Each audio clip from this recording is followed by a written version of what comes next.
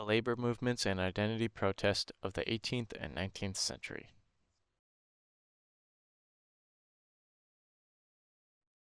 The beginnings of American history lie in the reflection of the future.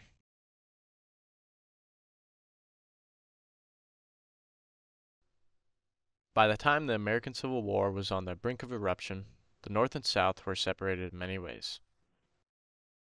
The North, or Union, held values of industrialization and frowned upon the use of slavery. Thus, the South, or Confederate, was agriculture-based and centered upon the use of slavery. This connection is quite significant in American history. As industrialization took place, a burgeoning working class appeared, and the workers often faced harsh working conditions, long hours, low wages, and little job security. The abolitionist sentiment that prevailed in the North, coupled with the economy, presented an opportunity for America to make some serious changes. Organizing labor unions to solve issues that had bearing similarities to slavery, the talks of exploitation in the South started to have some serious interest, showing the intertwining between the two movements. Figures such as Frederick Douglass championed the abolition of slavery and the rights of workers. This gave the rise to the Republican Party emerging as a political force in the North. Following the Civil War, slavery was outlawed and the era of Reconstruction began. Solidarity amongst workers was stronger than it had ever been. It also laid out the groundwork for future labor reforms. The song being played now is a piece created by Julia Ward Howe in 1861 commemorating the themes of abolitionism, righteousness, and the eventual triumph of justice that the soldiers of the North paid their lives for. One can only begin to wonder where America would be today if not for the Union soldiers and their bravery. Let us die to make men free, while God is marching on. Glory, glory, hallelujah. Glory, glory, hallelujah. Glory, glory,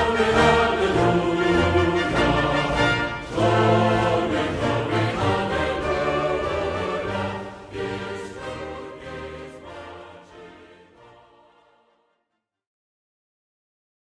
Forging solidarity, the roots of the labor movement. Throughout history, workers have always been fighting to improve working conditions and wages through various forms of organization.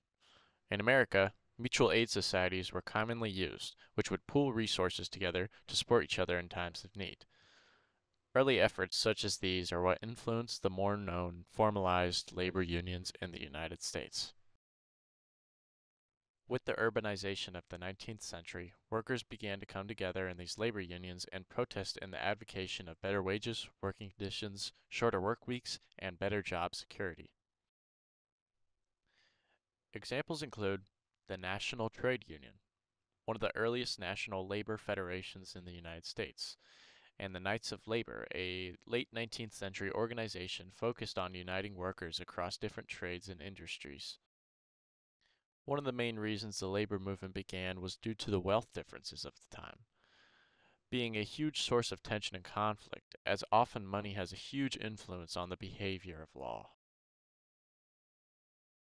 As Thomas Jefferson once said, "I hope we shall crush in its birth the aristocracy of our moneyed corporations which dare already to challenge our government to trial by strength, and bid defiance to the laws of our country."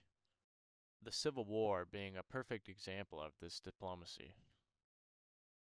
Key figures: Robert Owen, a British industrialist and social reformer, promoted workers' rights and often experimented with cooperative communities in the United States, inspiring early labor activists. Writings on class struggle and capitalism by famous authors like Karl Marx and Friedrich Engels contribute a huge amount to normalizing criticism of these systems and developing the labor movement in the mid to late 18th century. And perhaps the most significant figure mentioned, Joe Hill, a Swedish-American labor activist, was a prominent figure in the American labor movement as a member of the IWW, or Industrial Workers of the World. He created songs such as The Preacher and the Slave, Go to hell. You will eat by and by in that glorious land in the sky, way up high, working. And there is power in a union. There is power in the band of working men when they stand. Hill's songs capture the spirit and resistance amongst the workers of the time. Other works by him consist of cartoons. This one presenting a worker helping himself to some food off of a capitalist's plate. First Amendment of the United States Constitution discusses the freedom of speech. This was the exact reason that Joe Hill was executed by a row of gunmen. His final words are said as, "Goodbye, Bill. I die like a true blue rebel. Don't waste any time mourning. Organize." Being caught up in a murder case that he had not committed, "Don't mourn, organize," goes down in the history books as one of the most influential quotes related to the American labor movement.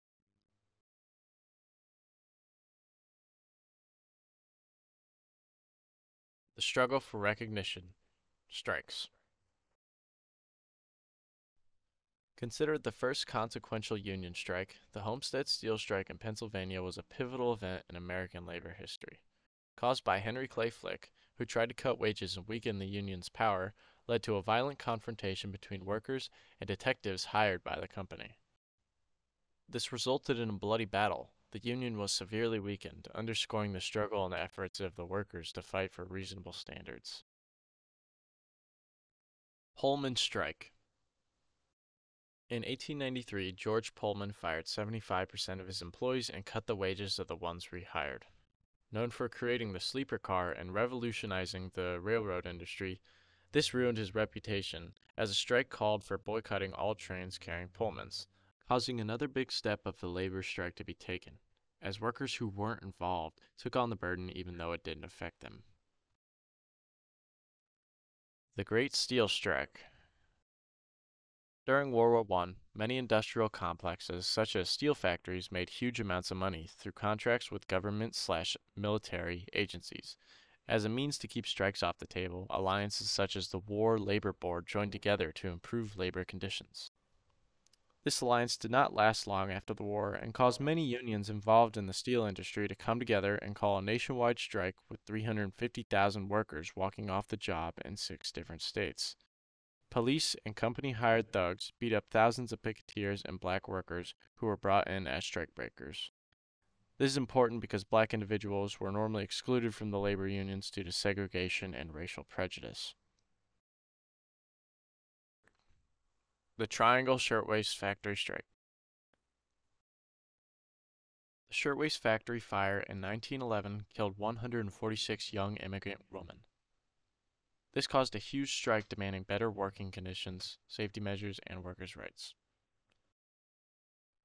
The event drew national attention to the things being demanded and did margins to speed up the subsequent changes and labor reforms.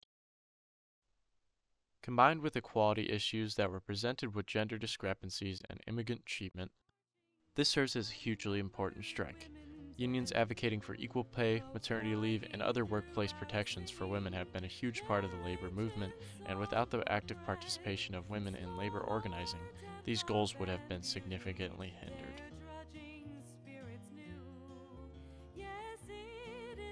The song playing now is known as Bread and Roses, performed by Bobby McGee.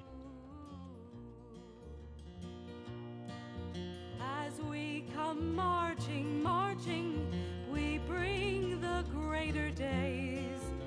The rising of the women means the rising of the race.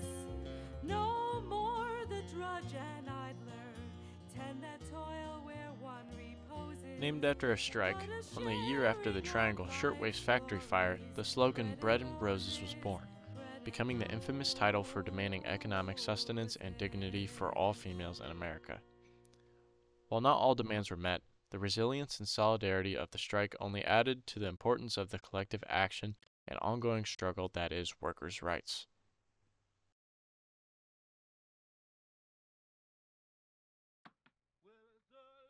Memphis Sanitation Workers Strike. The year was 1986. Two black Memphis trash collectors were crushed to death by a malfunctioning truck compactor. Workers were frustrated by the fact that the company would not compensate their families. Seen as a discriminatory pattern, the workers went on strike, marching throughout the city, wearing signs that read, "I am a man," creating these infamous photos that represent the racial tension of the period. The strike being a backdrop of the assassination of one of, if not the most important civil rights speaker of all time, Martin Luther King, the silent march consisted of 40,000 people throughout the city of Memphis. It's important to understand that as Americans, the backbone and creation of this country was based upon the discrimination and exploitation of African American individuals. The song being played is a piece recorded in the Mississippi and Louisiana penitentiaries. Being my main influence in creating this documentary, the emotion that is poured into this recording cannot be measured. Years upon years of slavery and mistreatment tells us the exhaustion in their voices means more than I myself can comprehend. There is no physical way to repay the damage that the slave owners and the institution enacted on them.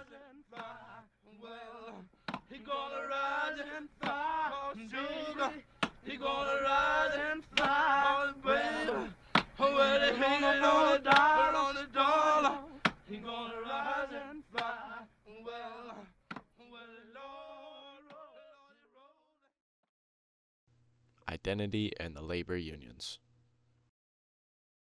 Children played a tragic role in the labor movement, with industries such as textile, mining, and agriculture taking advantage of some of American history's worst conditions and wages.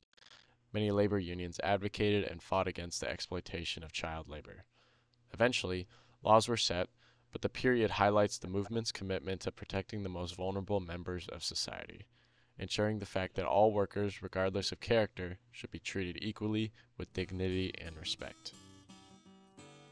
Babies in the Mill was a song created by Dorsey Dixon, who as a child worked in the mills. They created the song to encapsulate the memory for future generations to take in and grasp. I used to be a factory hand when things were moving slow. When children worked in cotton mills, each morning had to go.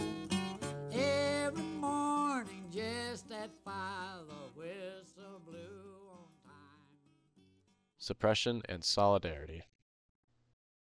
Since the beginning of the labor movement, agencies have popped up that specialize in breaking up/busting unions. The Pinkertons are an example of one of the first agencies of union busting. In 1892, Homestead strike had 300 Pinkertons and caused a shooting to break out between them and the strikers. The quote-unquote king of strikebreakers, Jack Whitehead, was a man who walked away from his union to create a private workforce to burst unions. He became super rich and inspired many to do the same, such as James A. Farley and Pearl Berghoff. Commercialization of this caused a lot of indoctrination, as often people began to frown upon unionization for reasons such as the Red Scare, which is a hysteria related to the rise of communism in the North, and high-profile unions having corrupted leaders who care more for money than the conditions of the workers around themselves did not help. Modern-day significance. The beginnings of American history lie in the reflection of the future. Equal opportunities and the reduction of disparities are ongoing goals of the labor movement.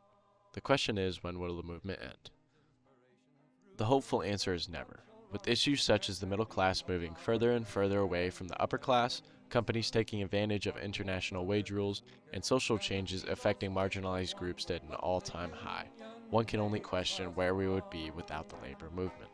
And to conclude, the labor movement of the 18th and 19th centuries laid the foundation for a more just and equitable society, addressing issues of economic exploitation, racial injustice, and gender discrimination.